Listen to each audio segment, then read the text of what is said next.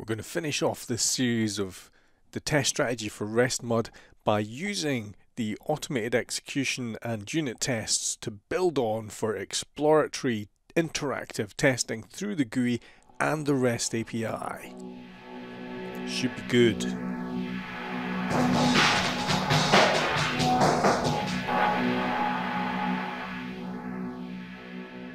Okay, welcome back. So this is a simple walkthrough test. It basically starts the game and then walks through the entire game from end to end and makes sure we can complete it.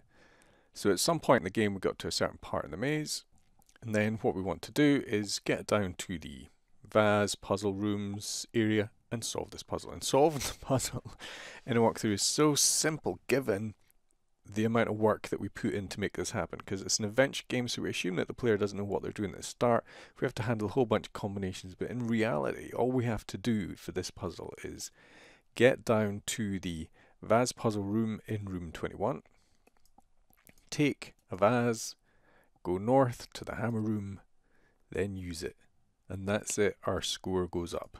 So if I run this test, this will start up the game and run through the entire game playing it. Let's have a look. So we're come down to the vase puzzle room, we take the vase, we look around, pick a vase, go north in the hammer room, there's a hammer here, I use the hammer, we smash it, we get more treasure, there's a score, we check our score has gone up. Easy. Now one of the things that this test does is when it runs, it writes a file. It writes that entire document. So it writes this walkthrough document that I can use to, it has a PDF and give to people, so there's a solution of how the game works. And it also kicks out a set of commands. So here's all the commands that the walkthrough does. You can see here down the bottom, we get to the room, take the vase, go north, use the hammer, check our score. Now, the reason for doing that is all the testing at the moment has been inside the game. In the architecture here, all the testing has been here.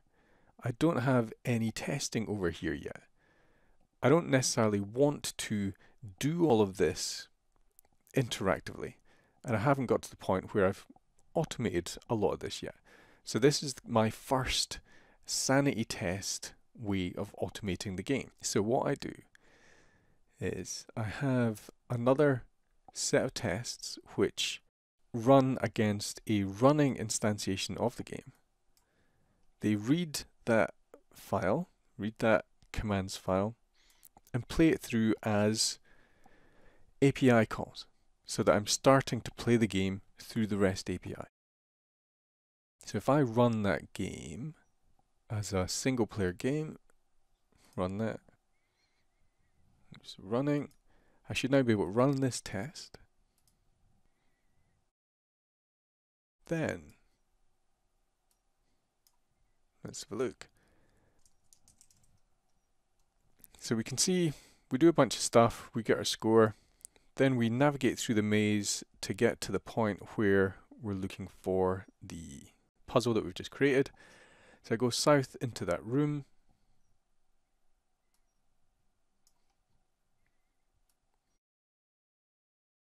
There we go, we're in the vase puzzle room. There's the hammer room, and there's a whole bunch of stuff in there. There's the hammer chained to the floor. We've got there's a sign. We haven't read the sign. I should probably do that in the walkthrough. I can add that later. We take the vase, we go north, we use the hammer, then smash the vase, we get our score, and our score increases, and there it is. So now I've put in the game code with TDD. We made a mistake, so we refactored that. So now we've got code that covers the game. We reviewed that. We added some code for coverage. We did some exploratory testing at the unit and game level.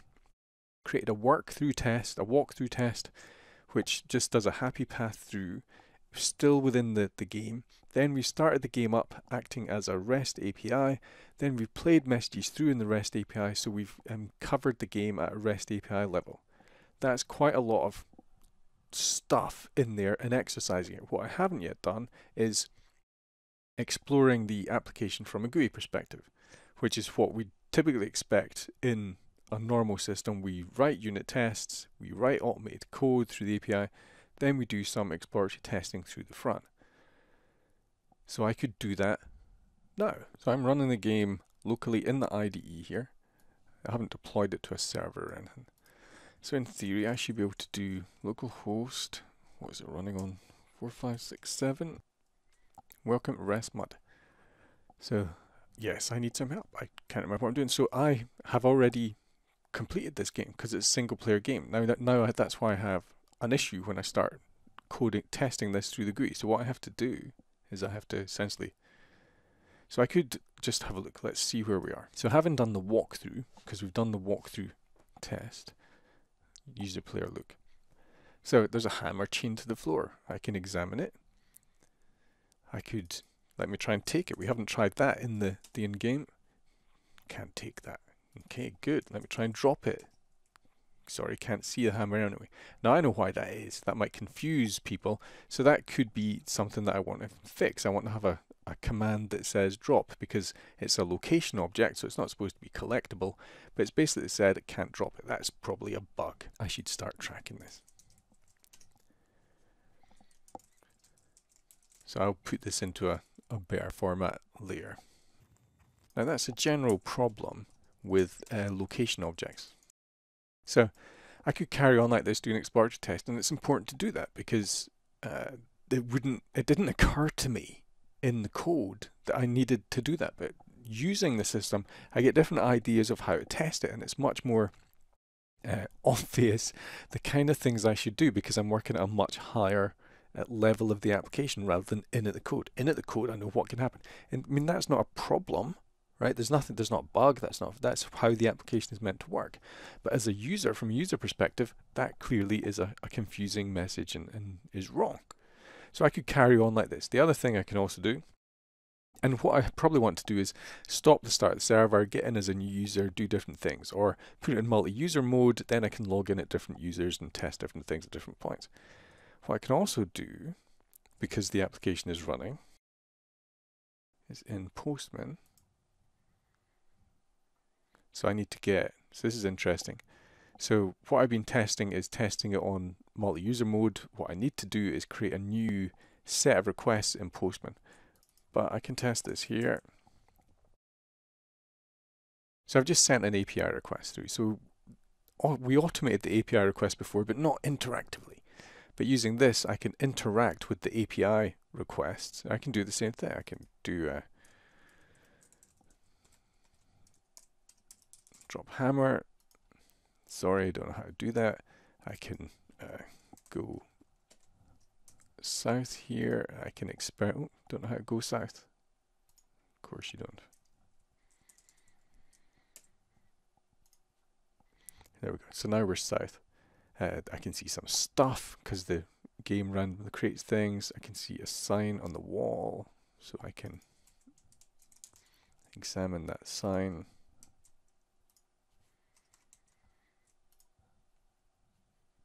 Great, there's the vase, let me examine that. So now that it's running, I can interact with it through the GUI or through the API. But in single user mode, so I can actually, when I'm testing, use the code that I have in the unit test, the APIs there, the abstraction layers, which make it easier to put the user into a certain state very quickly, and then come in and interact with it at the GUI level. I have a lot of control because I'm combining automated abstractions with testing at the GUI and user level, which is an important thing to try and do. We can do exploratory testing at the code level using the abstractions and unit test facilities. We can use them to set up data in our application.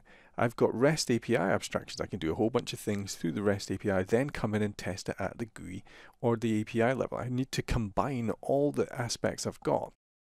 We don't just have to develop with unit tests, come in and do exploratory testing through the GUI. Understanding all of this as a test process and as a test strategy means we can reuse the different parts to make ourselves more effectively. And it's not just because I'm a single person building this up. These are the kind of facilities that I would expect on any project that is serious about combining or getting the most out of its exploratory testing and its automated execution. We should be combining all this to make it more effective. And there's risks when we do this. There's risks that if I use the abstraction layers to put the application in a certain state, that I couldn't do that through the GUI. That's a risk. But if I then mitigate that risk by having things like the walkthrough test that you saw, doing those steps through the GUI or the API, then I've mitigated that. And then it's got to the point now where I can then carry it forward because we've mitigated that risk and now I've set things up. I'm hoping, I mean, this is going to be a long video, even though I've condensed things down, but I'm hoping that there's enough useful things in there to show you a kind of, not necessarily an end-to-end test process, but that coverage across all the different parts in the test process, how we can implement them fairly simply, and how they all interrelate and hang together. And if you're operating as a team completely separately, not reusing other people's parts in their process, you're really not getting the best out of this unified approach to testing your application. Thanks very much for sticking with this. I hope there was some useful elements in there.